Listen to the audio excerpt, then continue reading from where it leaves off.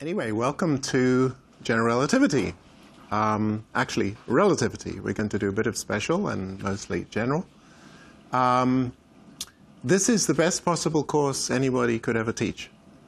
So if I mess it up, it's entirely my fault. Okay, this really is the nicest subject in physics. And every time I think about preparing for the course again, I just continue to be amazed. That people figured out this is how nature works. It's just unbelievable. And we're, of course, living 100 years later than this was all figured out. And the fruits of that theory are now just blossoming like crazy. So this is one of them. Let's see, we seem to have lost it. You see, while he was here, it was fine. I'll do what he did.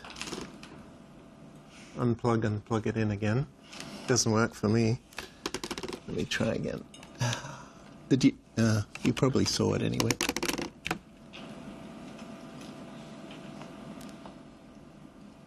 It's not working. Oh! You see, that's the sign of a theorist. I can infallibly... Oh, it's working. Yay. Okay. Hi.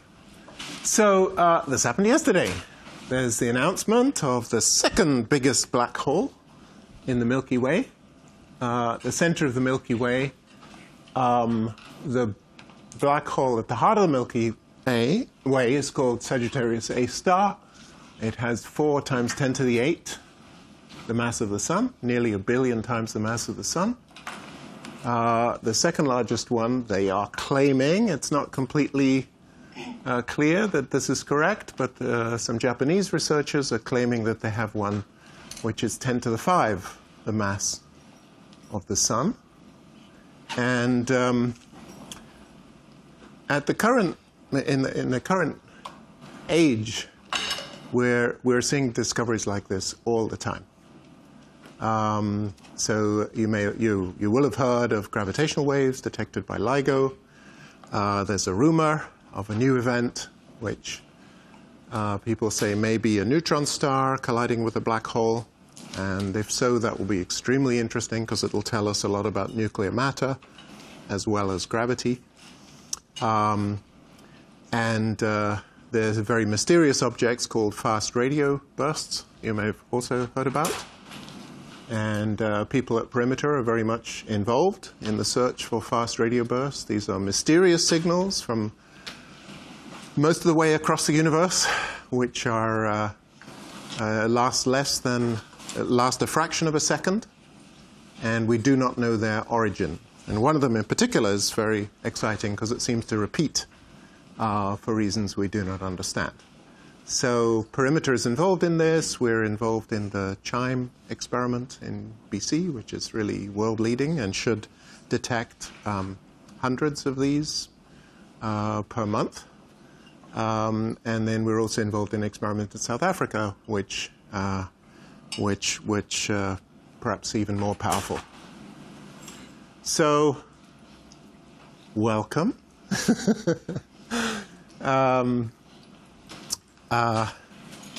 This is an extremely exciting time for the study of gravity, and in particular general relativity. So I want to let me recommend a few books, and then I'll give you a sort of overview. Third book I want to recommend, it's in the library. All these are in the library.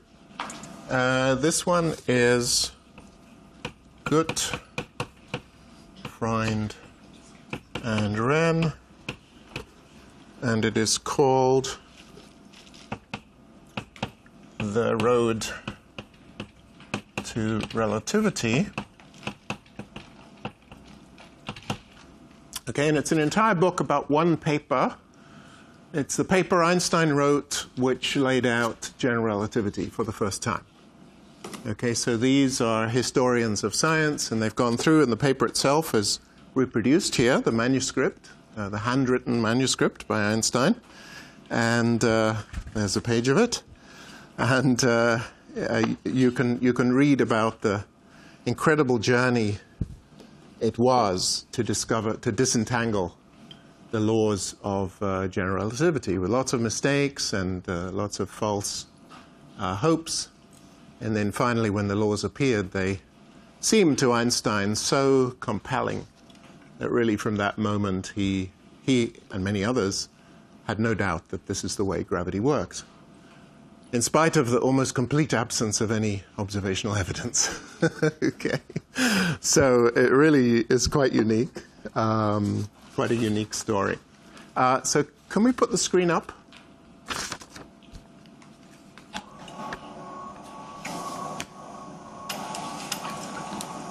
So let me try to put this in a little bit of context. Before relativity, we had three great areas of physics. We had classical mechanics, electricity and magnetism, which became electromagnetism with Maxwell. And then we had thermodynamics.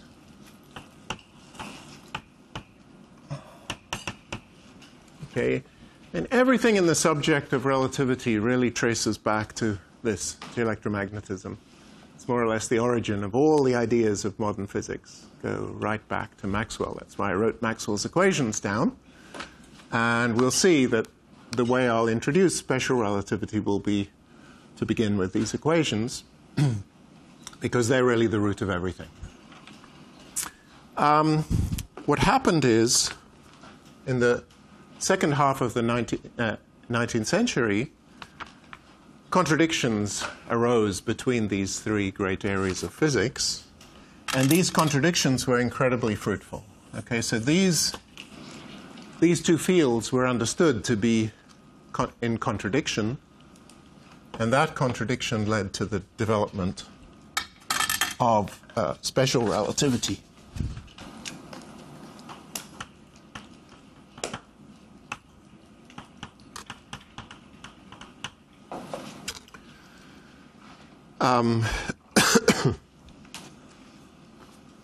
And of course, classical mechanics, part of it involves Newton's theory of gravity, and that it was the contradiction between Newton's theory of gravity and special relativity that led to general relativity.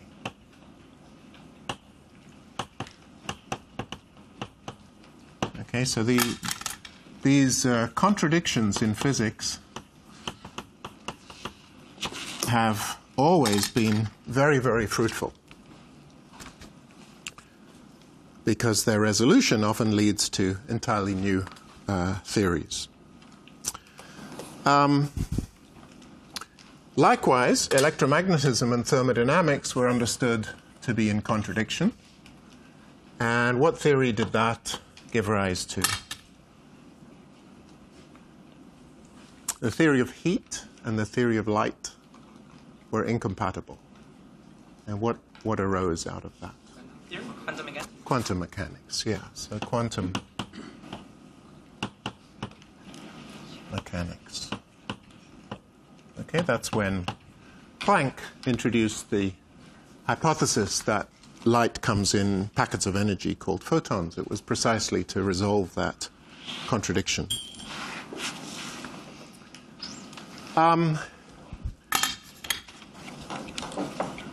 Now, special relativity and quantum mechanics, as you know, these two together were successfully combined into another field. What is that field called? Quantum field theory.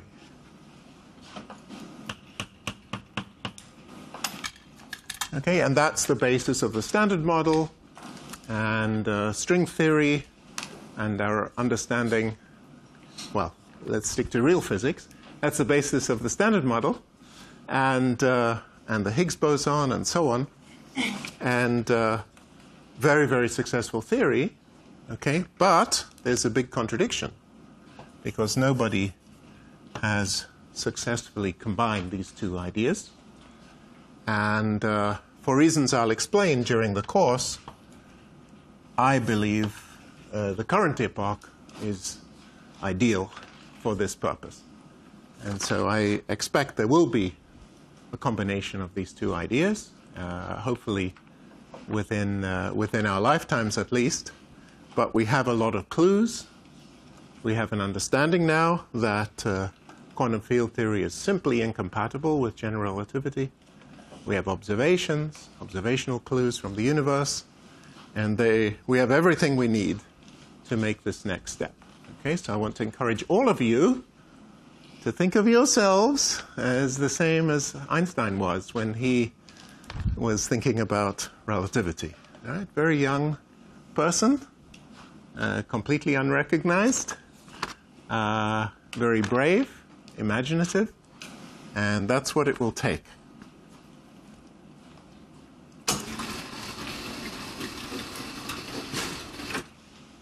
In fact, the most important characteristic is not to listen to your elder, including me. So there were plenty of other people who worked out a lot of the machinery of relativity. You know, Einstein didn't work in a vacuum. There was Poincaré, and there were Lorentz, and there were many, many other brilliant physicists at the time, but it was Einstein who really saw clearly how he needed to jettison classical physics. And he was involved in, of course, both of those resolutions, the invention of quantum mechanics and relativity, both special and general. So that's the picture. I believe that today we're in a situation similar to physicists were in at the beginning of the 20th century. And that's the contradiction we have to resolve. Okay, so we're going to start this course off by going back to Maxwell and appreciating Maxwell's laws and seeing how they gave rise to relativity. It took quite a long time. Okay, so 1860 was Maxwell's laws. Everything in special relativity was already in here. But it took people till 1905, Einstein in particular, to realize that fact. Okay, so you didn't need any more observations, you didn't need any more mathematics, really. Everything was in here. And these laws, you see, Maxwell didn't invent all these laws. Physics is profoundly conservative. Okay, and the best physicists are learn the status quo backwards, inside out, and then realize what's wrong with it. Okay, so it's not that they create things from fresh, the whole thing, never.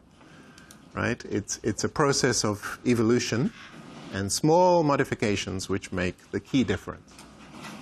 So all of these laws were known before Maxwell. I mean, Benjamin Franklin was, as far as we know, the first person to figure out that there's something called electric charge, and it is conserved. And this is the expression of electric charge conservation. Of course, he didn't write it as an equation, but he figured out there is this thing called electric charge, which comes, well, that's what lightning is, when lightning comes down to the earth. It's electric charge carried from the clouds to the ground, and so he formulated some kind of law that electric charge is conserved. And then there was Gauss, Faraday. Faraday certainly never wrote any equation like this, but he was an experimentalist, probably the most brilliant experimentalist of the 19th century at least. And he figured out that a changing magnetic field creates an electric field. And that was crucial to Maxwell. In fact, Maxwell corresponded with Faraday. And if you read Maxwell's papers, he says, all I am doing is putting Faraday's intuition into equations. Faraday actually is the person who invented the concept of a field. Faraday believed that empty space was not empty. It is full of fields, which carry forces. So Faraday was absolutely crucial, and Maxwell always gave Faraday the credit for these equations. Then there was Ampere, who figured that an electric current would create a magnetic field. And so Maxwell's entire contribution was actually to take all these 4 equations and realize they were actually 5 equations and realize they were inconsistent. Okay? So Maxwell realized these equations are inconsistent unless you add this term, so that a changing electric field also creates a magnetic field. And when he did that, he could show all these equations are mathematically consistent. And furthermore, if I throw away charges and currents, now I have a magnetic field causing an electric field causing a magnetic field. Now you can have waves which travel on their own without any source, and that's what light and radio waves are. So Maxwell's contributions were, first of all, to figure out an inconsistency. To see it, he had to formulate the equations mathematically. To fix the inconsistency, and then to realize what the new predictions were of that fixing. And that's a theme which occurs in Einstein's work and so on. And Einstein always regarded Maxwell as the real hero of relativity. And essentially, all that Einstein did was to do what Maxwell had done, but for gravity. Okay, Einstein knew he had to write down some field equations for gravity. He wanted a field, and he wanted it to be consistent with special relativity.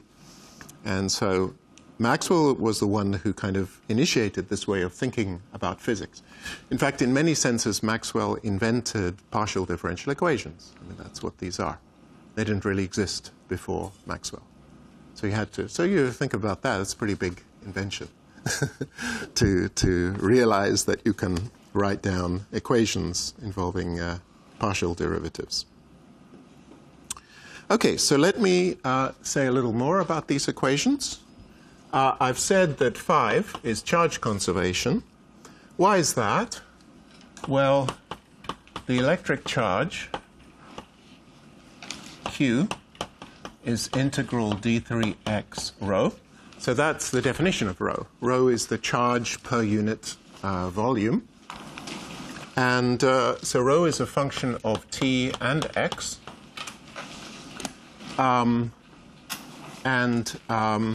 It tells you, so if I have some charge, it tells me the spatial density of electric charge. And that can move around. Okay, so this can be a function of time. The charges can move around. The charge in some volume, V, is given by that formula.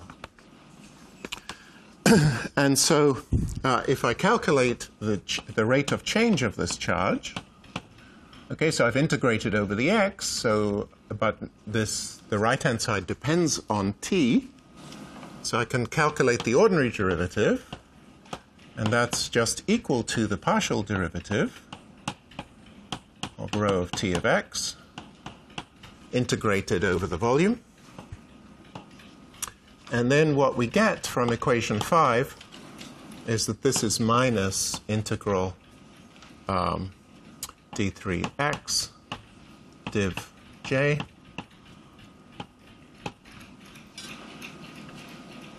okay, and then of course now we can use the divergence theorem,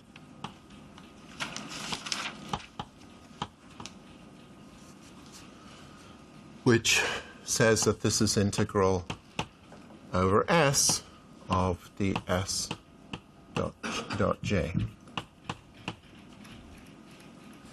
So the idea is that there's some current leaving the surface S of the volume, and the expression of charge conservation is just that the total charge contained in volume V, the only way the charge can change is if charges leave the volume or enter the volume. And the minus sign is because we define,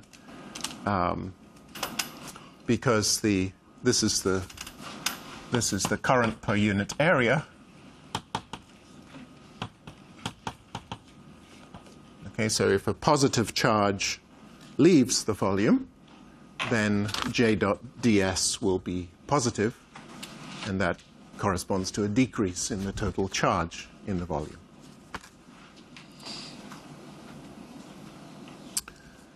Okay, so now let's, so that's equation 5. Let's now look at the other equations and just check that they're consistent.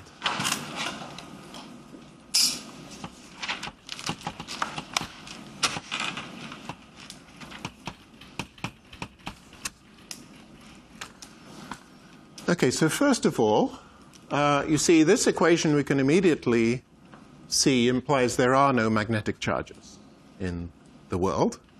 If there was a magnetic charge, you'd put something on the right-hand side here, magnetic charge density. In fact, I'm going to put a little label on the row. Let's call it row E, because we're going to have various densities, in particular energy density. And I'm going to, so E is the electric charge.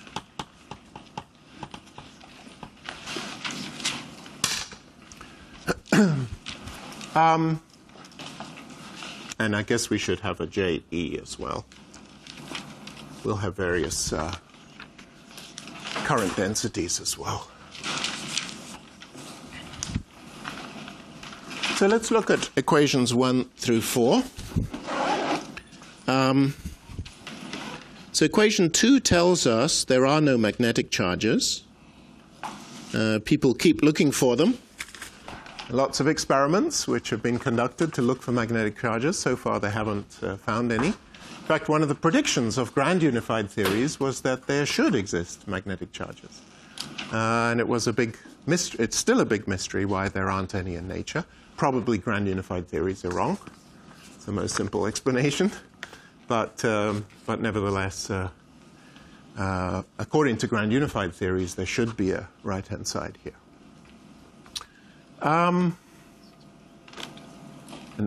Another way of saying it is that we really don't know why there are no magnetic charges in nature.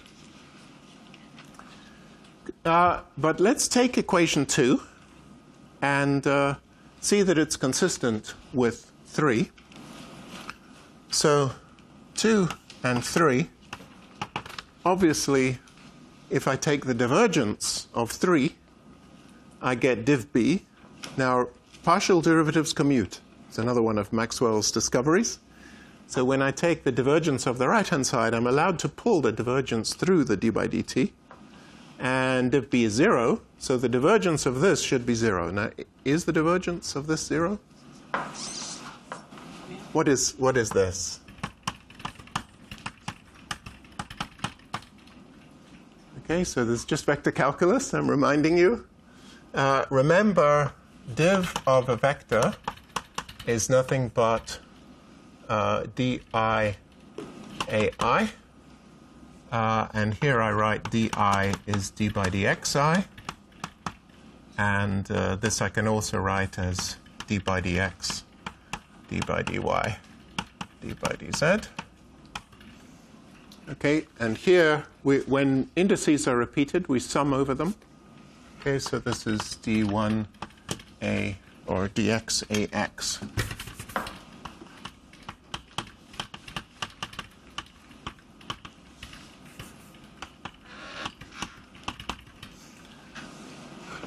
Okay, and then the curl is defined as epsilon. So this is some vector. It has 3 indices.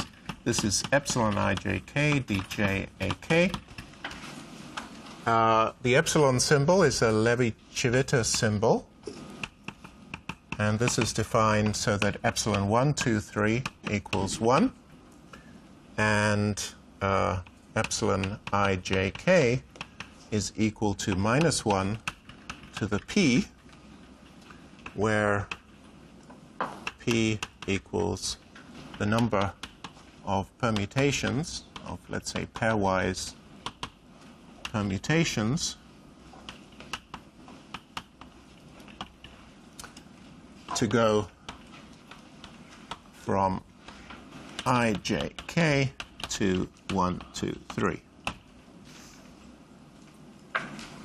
Okay, so the reason I define it like this is that this definition will now work in any number of dimensions. In particular, we're going to need a Levi-Civita symbol with 4 indices when we go to space-time. And again, it's going to be defined so that epsilon 1, 2, 3, 4 is 1. And for other values of the indices, it's just the number of permutations. Okay, so just as an exercise, tell me what's the value of that in 5 dimensions? Is it +1 or -1? -1.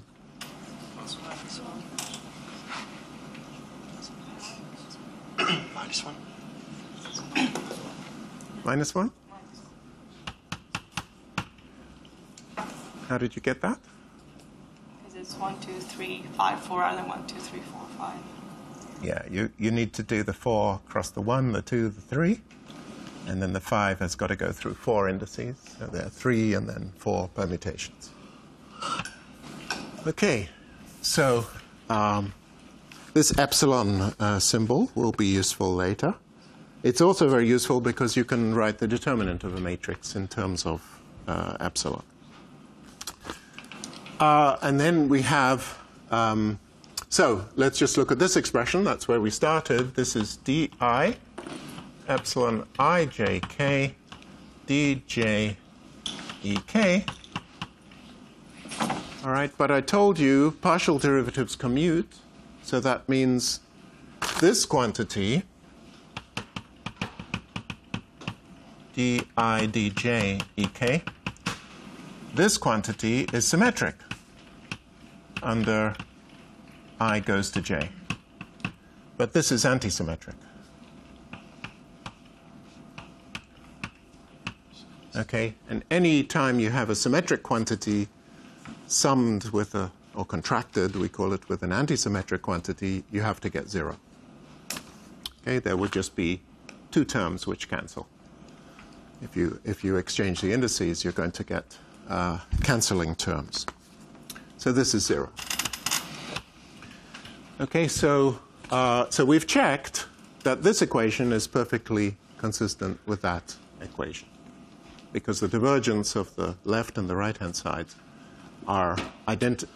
The divergence of the left-hand side is identically 0. The divergence of the right-hand side is 0 by this equation. What about the next 2 equations? So now we'll see how Maxwell came up with why Maxwell came up with the orange term.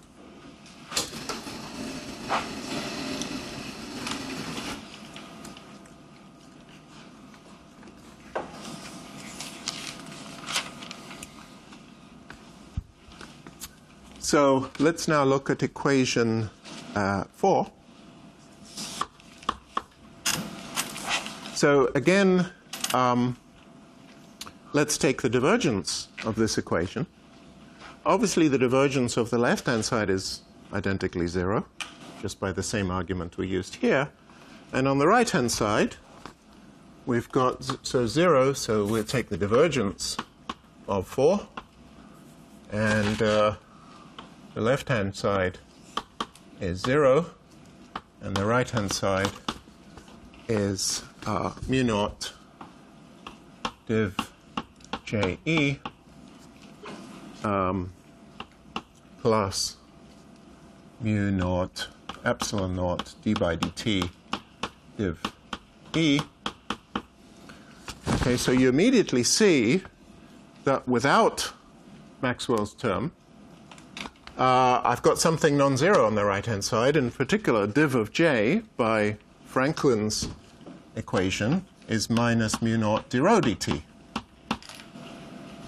All right, so obviously there's an inconsistency, because what it's saying, without this term, the equation is saying that I'm not allowed to change the charge density anywhere in space. D rho dt has to be 0, and that's ridiculous. If I have an electric charge, I can move it around, and then the charge density changes. So the only way it's consistent is because you add this term, and then, of course, by equation 1, this becomes mu naught. So using 1, this becomes mu naught d by dt rho, and that's 0. Okay, so that was Maxwell's argument why you have to add this extra term. And it's very obvious in modern notation. Of course, if you look in Maxwell's paper, it's great fun to look in Maxwell's paper. There are pages and pages of equations with all the x, y's, and z's written out, because he didn't use this compact notation. This compact notation was invented by an engineer, Heaviside, who wanted to do lots of calculations with these equations, and so he had to invent a better equation, but a better notation. But Maxwell actually did everything brute force.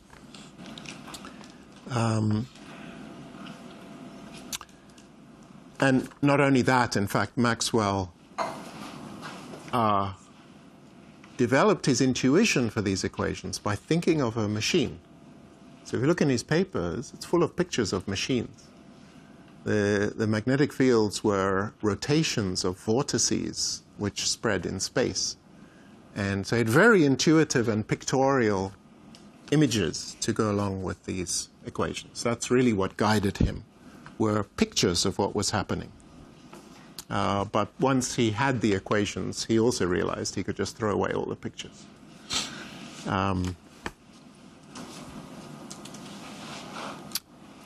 Okay, so then the consequence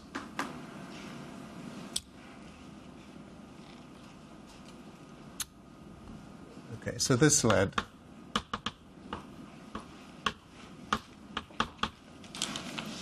to this argument.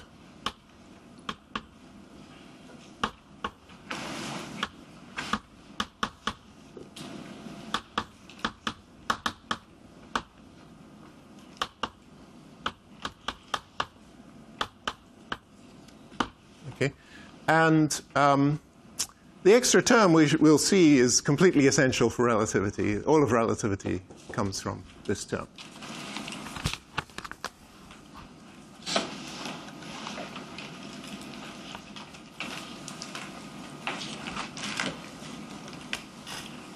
Of course, the consequence, as I already said, there are solutions without rho.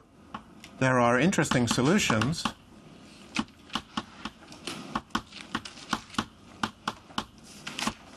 even when rho equals j equals 0.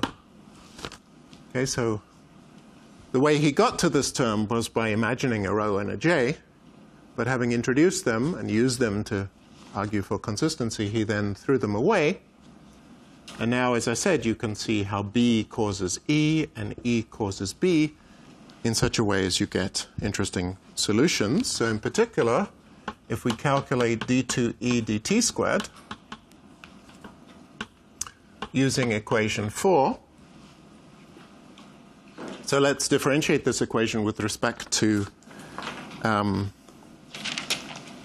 time, and we're going to set j equals 0. Right, so then all I get is 1 over mu naught epsilon naught curl of dB dt. Again, I'm using the partial derivatives commute. And then we get from equation 3 that that's minus 1 over mu naught epsilon naught curl of curl E. Okay, so now I have to calculate this quantity in vector calculus, the curl of a curl. And to do that, we're going to use, so if we write this in components, it's a vector, epsilon I j k dj, epsilon k lm dl em. Okay, this part is curl E with component k. This part is the curl of that with component I. And now we use the identity epsilon I j k epsilon k l m equals delta I l delta k m minus delta I m, sorry, delta j m, delta I m delta j l. Okay, I assume you've seen that. Okay. And in general relativity, not too surprisingly, one often needs to use generalizations of this formula, where, for example, even in 3D, you can contract 2 indices instead of 1. That formula follows from this very easily. Or if you have 4 indices here, you get a generalized expression. In general, this is some kind of determinant which comes in. But anyway, this formula is enough for what we need. And so we see that over here, I get d. So delta IL will give me a di. Delta Jm will give me a dm em. And then I have a minus sign. And delta Im will give me an ei. And delta JL will give me a dl dl. Okay? And so we can see that this, now, this is nothing but div E, which is 0 by 1. And this term is nothing but minus del squared of E. Okay, so, and I should have, there's a 1 over mu naught epsilon naught. And so, IE satisfies d to E dt squared equals minus 1 over mu naught epsilon naught grad squared E. And this is the wave equation.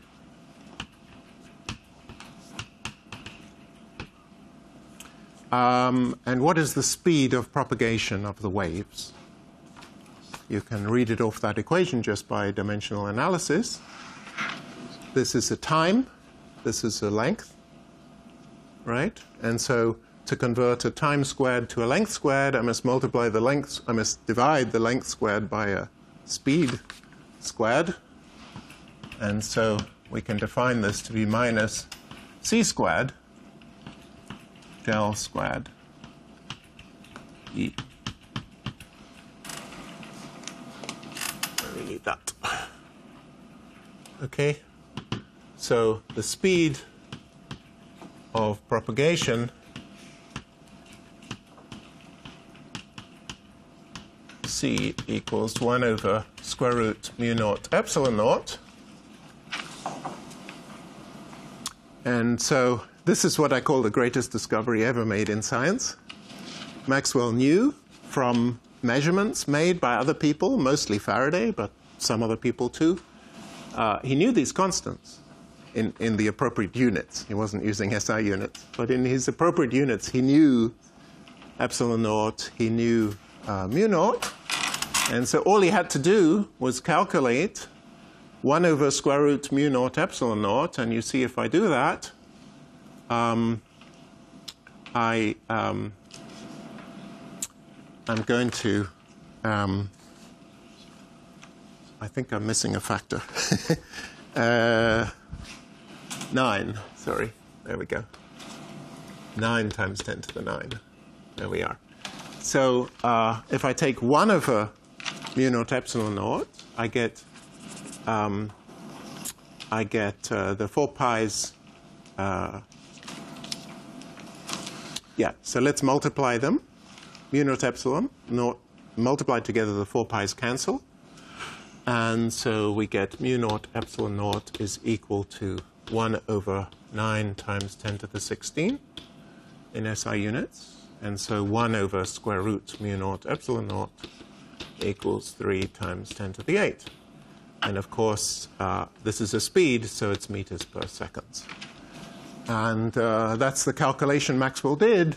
And he was astonished that he got the speed of light correct to within about 5% using the known unit. So he said that must be the explanation for what light is. Okay?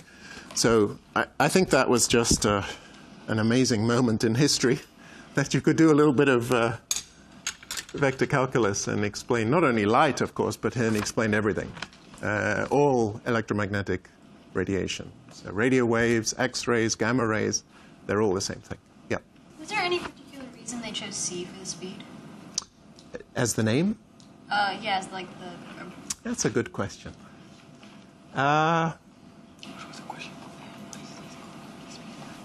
It's probably Latin, is it? I'm guessing that, isn't it that celeritas is the Latin for speedy? That's a total guess. Okay. I did Latin when I was 15, so it's a long time ago. I'm guessing that's the reason, but that's a complete guess. Light is certainly speedy, so I'm guessing C is the name for speed, and is the first letter of the... It may be Greek or Latin.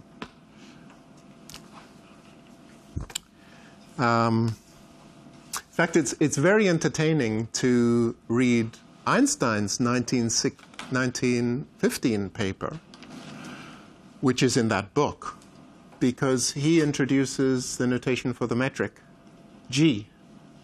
And, you know, once it's there, so he had a choice to use a big G, a little g, and he varied a little bit in the manuscript and finally settled on little g.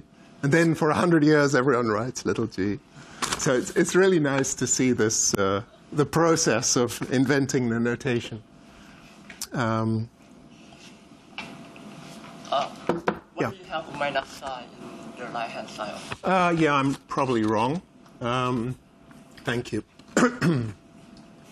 Yes, you're right, because I had a minus sign here, so it's a plus. Thank you.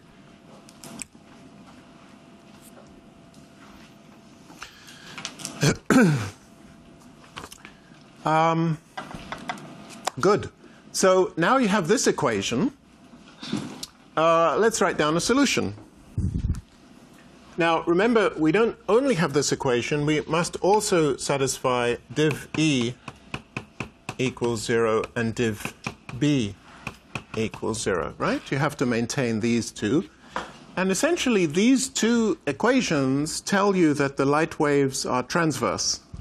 The electric field cannot be non-zero in the direction the light wave is moving. It has to be perpendicular, and the same for the magnetic field.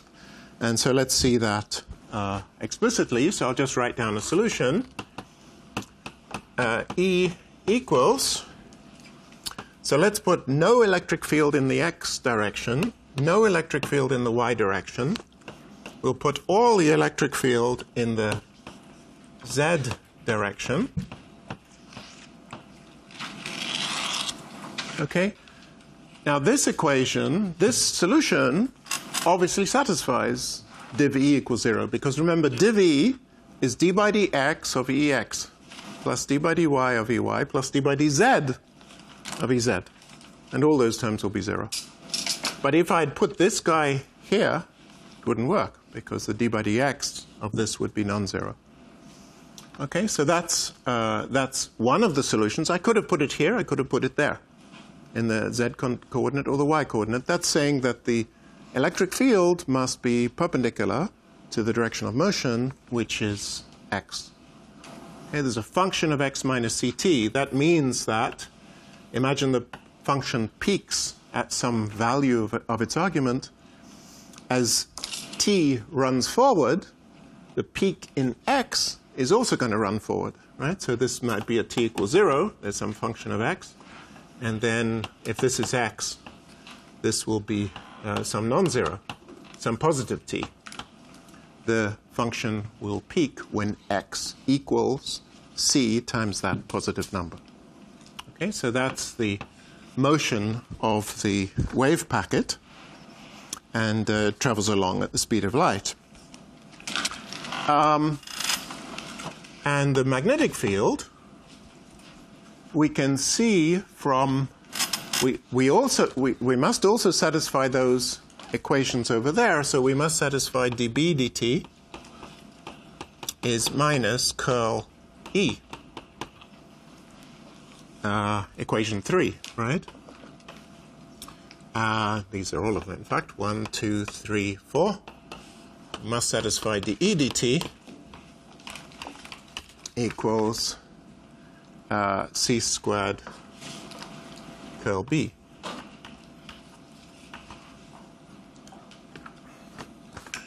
So the way to satisfy that, not hard to check, is this. Because dB dt here will, dB dt will be 0, then differentiating this guy, I'm going to get minus f prime. This will, the d by dt will introduce a c, which will cancel that term, right? And the curl of E, so curl is going to be in the, I'll just check one component. In the y component, curl E y will be the z ex minus dx ez, and ex is 0. So dx ez will give us minus f prime x minus ct. So that's correct, right? dB dt will equal, at least this component of dB dt equals the same component of curl E.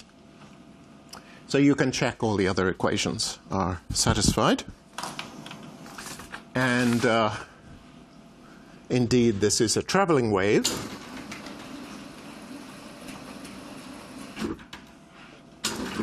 We call this wave linearly polarized because the electric field is pointing only in one direction. So that's linear. If you play around with these equations, it's not hard to construct circularly polarized light, meaning that the electric field will rotate in a circle, as will the magnetic field. And basically, this equation ensures that the magnetic field and the electric field are always perpendicular to each other.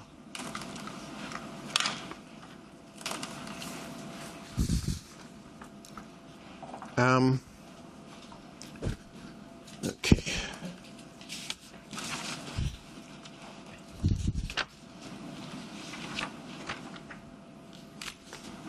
Are there any questions? No? Okay. Now, I told you that this led to relativity. Actually, it's completely immediate. You've predicted a speed. What?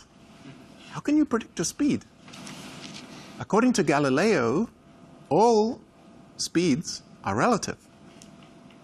Right? There's no such thing as an absolute speed, according to Galileo. Galileo said, Galileo imagined sitting in a ship with a fly buzzing around. And then he said, if the ship was moving, could I tell? Without looking outside. And the answer, no, because the fly is moving and I'm moving and who cares what's going on? So Galileo's fundamental principle he introduced into the laws of motion was that all velocities are relative. So that means there's no such thing as an absolute speed. Because if there's an absolute speed, it means it doesn't change when you move. So I send off my light wave and I run after it. It's still the same speed? That's ridiculous. Okay, so as soon as Maxwell realized he could predict the speed of light, all of classical mechanics failed. Okay?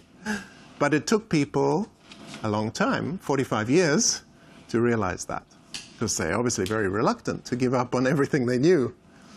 Okay? But the seed was there. You cannot predict a speed in Galilean or Newtonian mechanics. This is just completely ridiculous to predict an absolute speed, which is independent of the observer. Okay? So, but that's what happened. Okay? Now, so that's the first point. Physically, it had to be that this, so an absolute speed, so the existence of an absolute speed is incompatible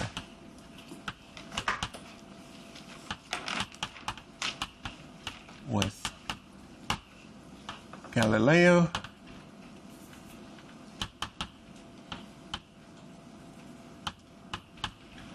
and with Newton.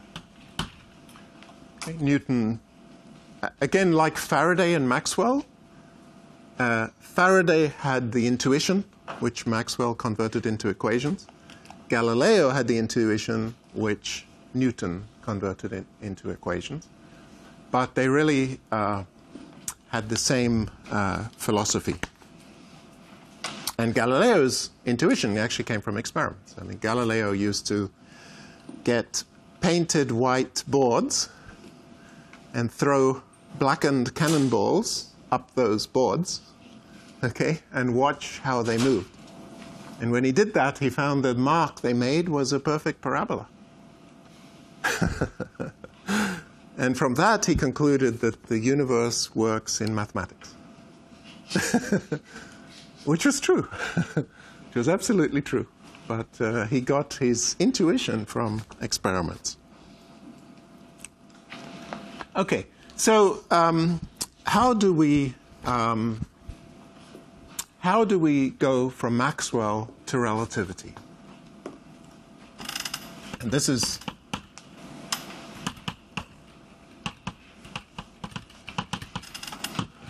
well, the first point is extremely simple. If you have a speed, you can convert times into distances, right?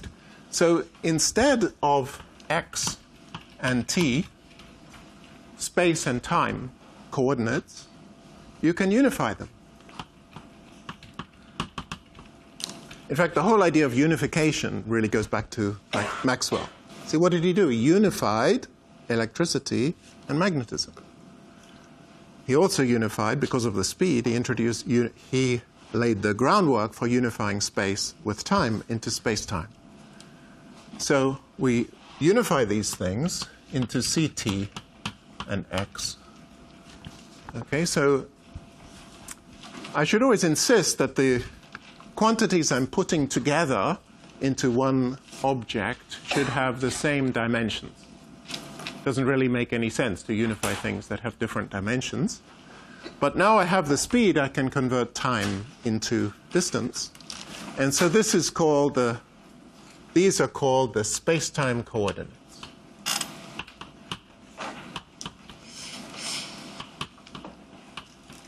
Okay, and so that is x mu. And mu will be 0, 1, 2, 3. So all Greek letters go over 4 values, 0, 1, 2, or 3.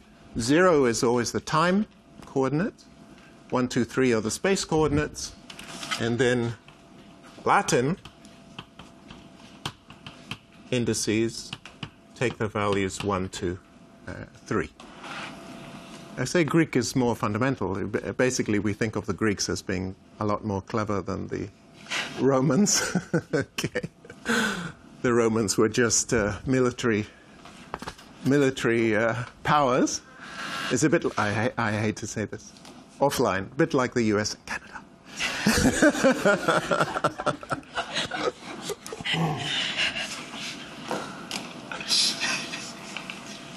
Actually, the one I like is Scotland and England, because see, Maxwell was Scottish, and the Scots and the English have the same relationship as the more or less as the Canadians and they should.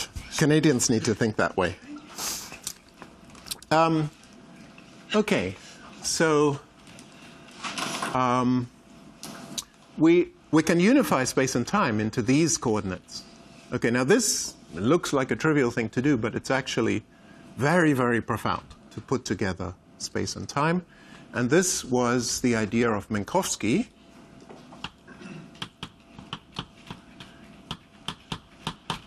Okay, and he's one of the few people that Einstein acknowledged. If you look at his papers, they generally have almost no references, right? Almost none. I mean, it's not like today. today you write a paper and the day after you put it on the archive, you get 10 emails saying, "Oh, you didn't refer to me." You know, they don't read your paper. They just look for the references. So ridiculous. Okay, so but anyway, in Einstein's time, that was not the case. And if you look at his paper, E equals mc squared, right? The original paper. It's completely amazing. 3 pages. Beautiful argument. I'll give the argument later this week. No references. 0. Okay? So that to me is the model of a good physics paper. It doesn't require any references, and nobody should complain. Even more important. Okay. So, so this was Minkowski's idea, to put space and time together in a geometrical picture. And that meant that you draw axes. You say, here's time, and here's space. I can't draw 4 dimensions, so tough, I'll just draw 2. But I think of the geometry of space and time. That was very, very important, and that's how we will think of things. But for the moment, let's just continue doing some algebra. We see that, of course, we can also combine derivatives.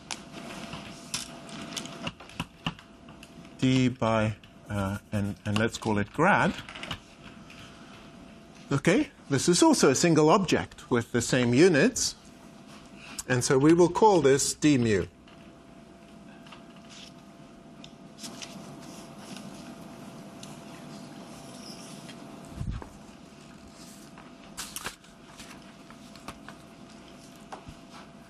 Now, furthermore, you notice what I've done is I've put these indices up, and this index up, and this index down. And turns out it's very important in order to write Maxwell's equations in a manner which leads you to relativity, it's very important to distinguish the up from the down. Down. And in fact, we can convert up to down by using something called eta. So we'll see that we need an eta. Eta mu nu is this matrix.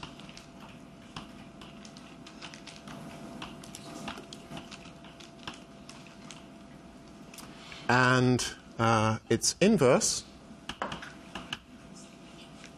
is eta mu nu, so that eta is delta mu alpha. Okay, so the delta is always defined to be 1 if the indices are the same and 0 otherwise. 1.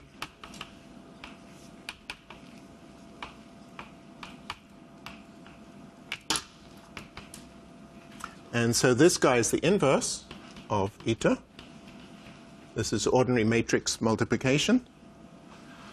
And eta mu nu, it's easy to see, the inverse is just the same matrix.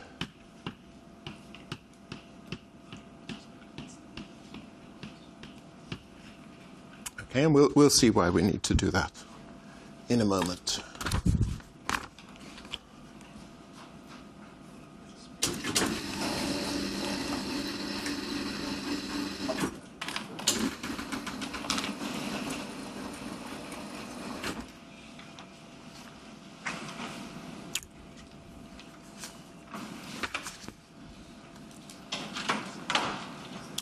So, for example, the wave operator,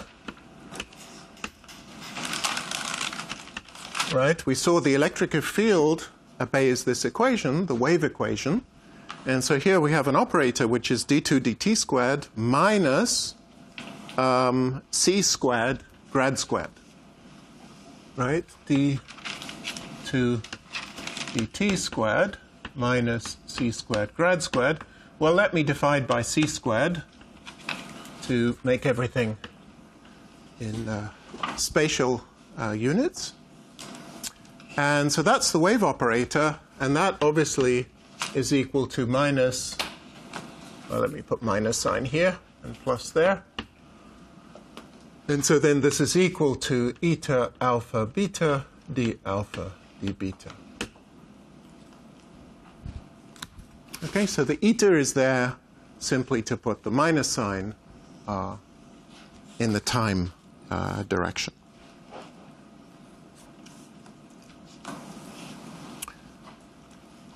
Okay, so now we want to rewrite the Maxwell equations using this notation, this space-time notation.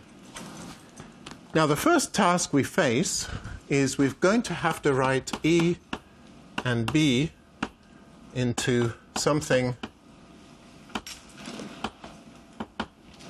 with Greek indices.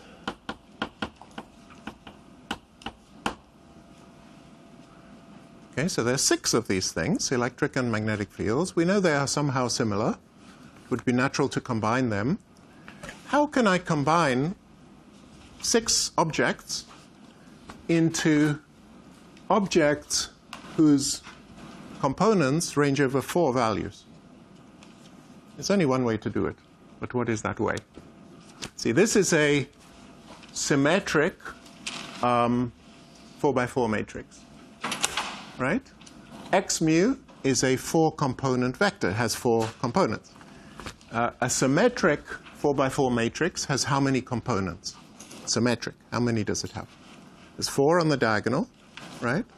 And then it has 6 off-diagonal, right? Because the other off-diagonal elements are equal. So it has 10. Symmetric 4x4 matrix has 10 independent components. What kind of object has 6 independent components? Antisymmetric. Okay? So if we take F mu nu to be minus F mu nu, F nu mu, antisymmetric, 4x4, it's not allowed to have any diagonal components, right? Those diagonal elements are all 0 because they're equal to minus themselves. So the off-diagonal elements, well, they're 6. And they come in pairs. So this has 6 components. And so that's how we should combine the E and B. We have to put them into something which has only 6 components. And so what we do is write them in this matrix. 0, 0, 0. It's antisymmetric on the diagonal. Here is minus EX over C, minus EY over C, minus EZ over C. Have to have the units the same, and you can easily see that, you know, from equation 3 that E times C will have the same units as B. We saw that in the solutions as well. So, sorry, E over C should have the same units as yes, E over C should have the same units as B. So this is antisymmetric, so we have... And now we have to put the B's in. Well, there are 3 places to put the B's in. So let's put them in like this.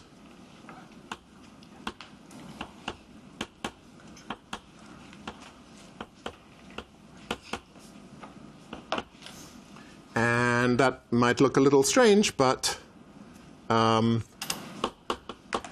you realize this Levi-Civita symbol, this is invariant under rotations. As long as the delta ij, it's also invariant, because as long as the rotations have unit determinant, the epsilon is invariant. And so it makes sense to write the B field. It respects rotational symmetry to write the B field in terms of an antisymmetric 3x3 matrix. And then we have 0I, so this is IE. It's just equivalent to this statement, i.e. F0I is minus EI over C. Okay, so now we can easily raise the 2 indices. I've written them with lowered indices. Okay, that's the definition of F with lowered indices. If I raise the indices, I do this with the eta. Okay? And all this tells me to do is if there's a 0 here, I put a minus sign in here. Okay, and if there are 2 zeros, well, I know I can't get 2 zeros because it's antisymmetric and all that. So at most there's 1 0, and then I put a minus sign. So that all I do is I flip the sign of the e's. So this is 0, 0, 0, 0, plus ex over c plus ey over c plus ez. See, nothing happens to the b's.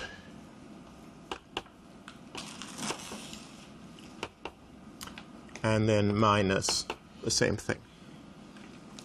Okay, so that's f with lowered indices and with upper indices. And now let us, yeah, I'll just continue here actually, since we're nearly finished. Let's define, what about this, what about the charge density and the current?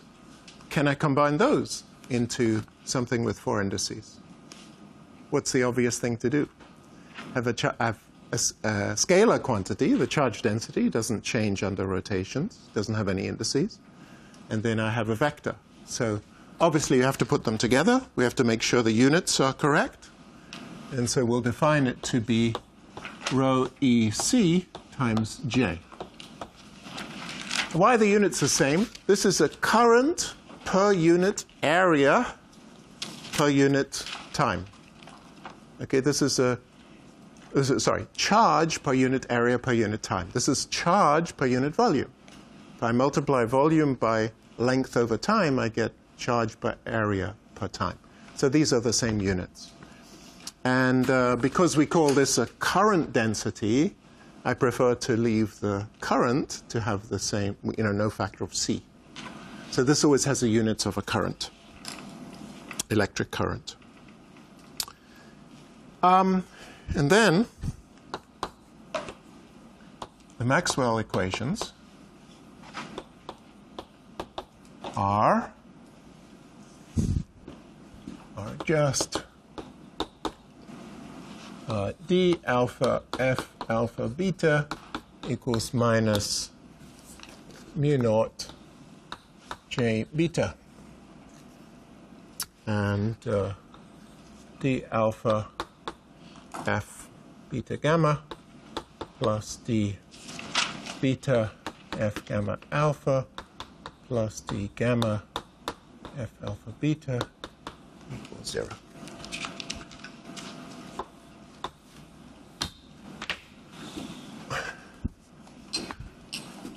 Okay, so I leave it to you to check that that's true. Yeah. Why don't the signs on the magnetic field flip in that Why not what? matrix? Why don't the signs on the magnetic field flip? Oh, this guy, remember the eta is minus 1, 1, 1, 1.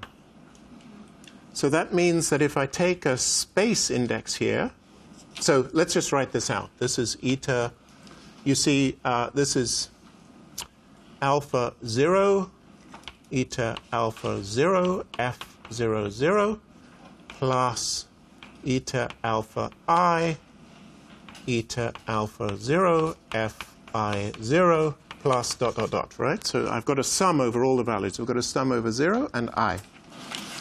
Now, when I sum over the i's, I get the magnetic fields.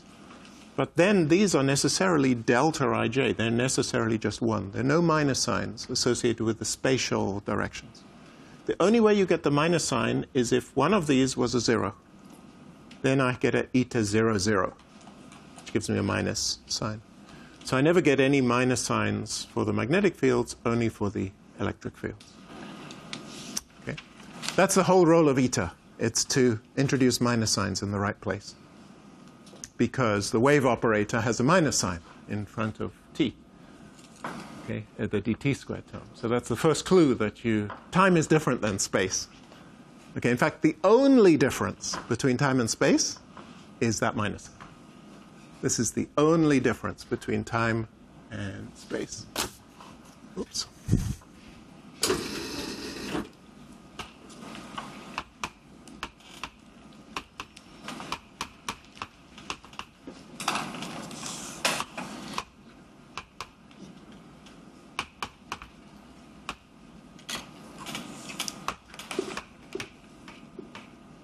in special relativity.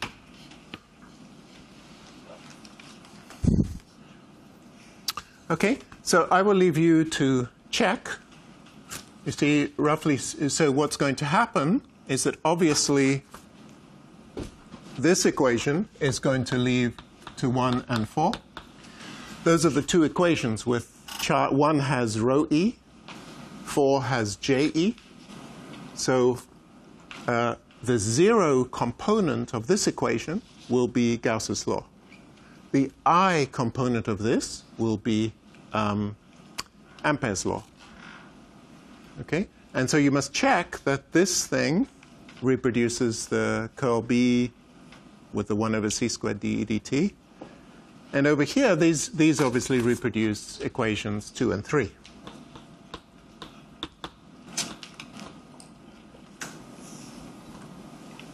Okay, so the person to realize this was Lorentz. Lorentz realized that you could write Maxwell's equations as only two equations. See, over there, how many equations are there? The first two are really 2, but the next are really 6, right? Because they're vector equations. So each of these has 3 components. So there are 8. 3 here, 3 here, and 2. So there are 8 equations. And then this one, of course, is implied by the other 8. This one is a consequence of the other equation. So there are really 8 equations here. And over there, we've got 8 equations, because the first line is 4 equations, and the second line is 4 equations.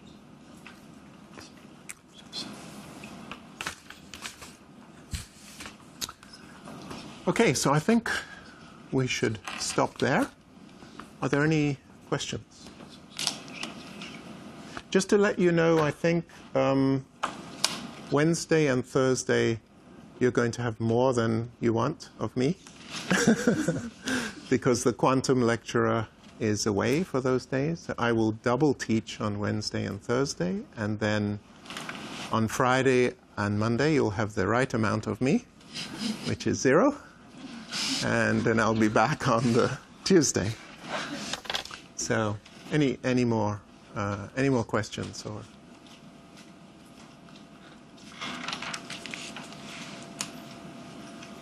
Is there a class this afternoon? Yes, there is a class. Actually, the class will focus on how to prove, well, not prove, how to realize that the E and the B should be combined to the antisymmetric tensor. Because somebody would think maybe you can just add a random stuff, promote a 3-vector to a 4-vector. I see. But this tutorial will tell us that that's just not right to do. Okay. Not the right thing to do. There's only one way to do it. Right.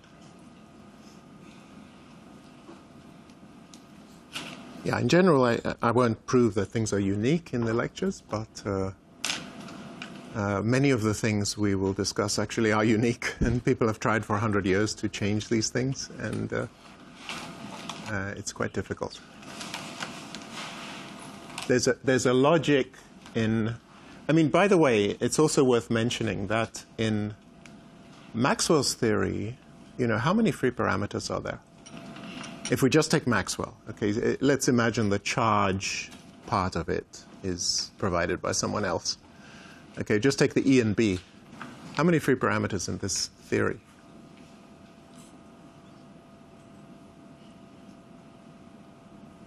Are there any parameters in the theory?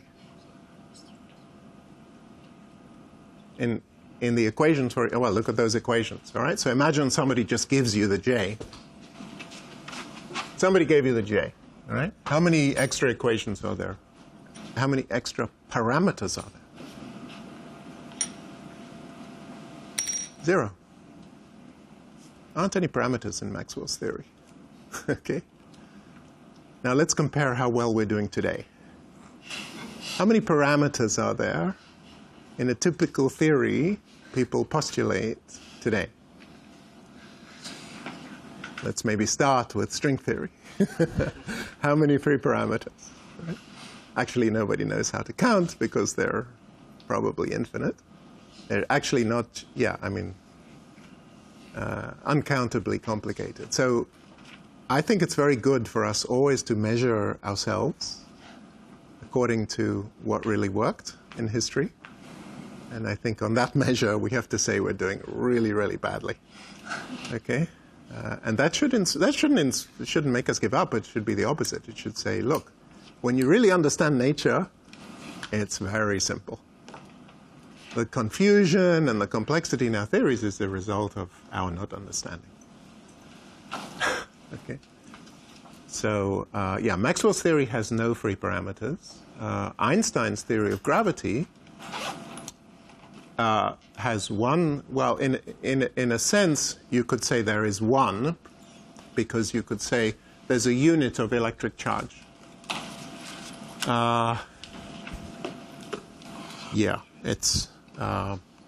But in Newton's theory of gravity, there was one free parameter, right? Newton's constant, Newton's gravitational constant. The miracle of Einstein is he introduced no more parameters, nothing more than Newton had, right? So he took Maxwell, took Newton, combined the theories, got general relativity, no new parameters, except one. But that's the dark energy. But that's a small correction, which has the seeds of the next revolution in physics. Yes? So what do you mean by free parameters? Is U-naught not a free parameter?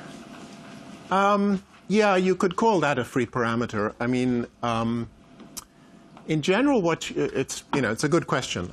In principle, what you mean by free parameter is a dimensionless quantity, right? Which no change of units will affect. So if you have some constants, but they depend on which units you use, you can't really say they're a fundamental free parameter. Because you just pick units in which it's one. But if you have a quantity which has no units, then there is nothing you can do to change its value. And that you could honestly call a free parameter. So the simplest example in Maxwell's theory, but it actually relies on quantum mechanics coming in, is the fine structure constant, 1/137. That's a genuine free parameter in the quantum version of Maxwell coupled to charges. So otherwise, you would always be suspicious that it's just a matter of units. But the fine structure constant has no units, so it's really a parameter and has a value 137 in any units. So it's a little bit of a subtle question. But the mu naught, mu naught is this value in SI units, but in some other units it would be 1. So I couldn't really call it a free parameter. Does big G have units? Big G has units, exactly. So you can talk about, so big G has units, but you can combine big G with, again, with H bar and C, and this gives you the Planck mass. This again has units, because it's a mass. Okay, but then you can take the, let's say, the mass of the proton, m Planck. And then you can take the mass of the proton, which is a mass, and you can consider m Planck over the mass of the proton, and that's a dimensionless. And so that, you would say, is a free parameter. In Einstein gravity, coupled to standard particle physics, I'm free to dial the Planck mass relative to the proton mass. That's a free parameter. Okay, so there are a number of free parameters in the standard model of gravity plus particle physics. The total number, I believe, is 21. Of course, there are actually more now because neutrinos have been measured to have a mass, and in the neutrino mass matrix, there's another 8 or 9. So of order 30 in the physics that we know.